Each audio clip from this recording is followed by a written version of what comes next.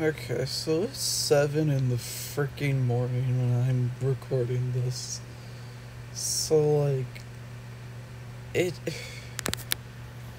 The freaking Sebass situation, I didn't want to comment on it, but then I had to cancel Futuristic Overdrive because Vocodex is in it. I have been working on Futuristic Overdrive for over 2 months now. It has been very difficult to do it.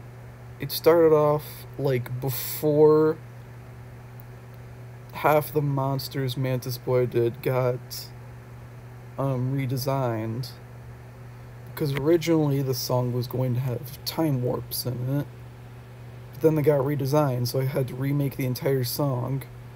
And then like like most of all, I just feel bad for the contest winners.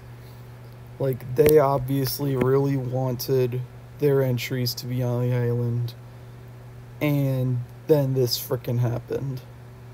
Like, to those three, I severely apologize for what has happened. Like, this was super unexpected. I'm probably not gonna upload much for now. I just need to try and, like, fix Futuristic Overdrive once Vocodex's replacement comes out. Until then, I'm going to release the Gemstone Cave remix soon.